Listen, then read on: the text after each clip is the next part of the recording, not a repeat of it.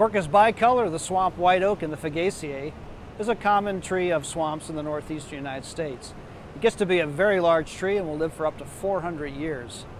The name bicolor is from the fact that the leaves are very dark green on the top and very light, almost whitish on the underside.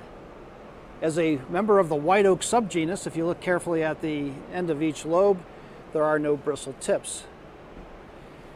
The acorn is also quite distinct on swamp white oak in that it has a very long stalk, which is unusual for many of the oaks.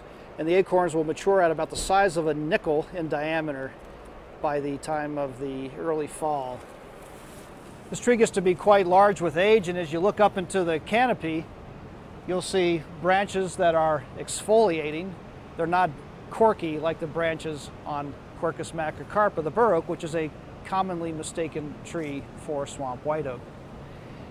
The bark is also very light, the color of white oak, Quercus alba, but it never has the two types of ridges that you find on Quercus alba. The ridges are always rectangular with that light gray color. Swamp white oak, Quercus bicolor.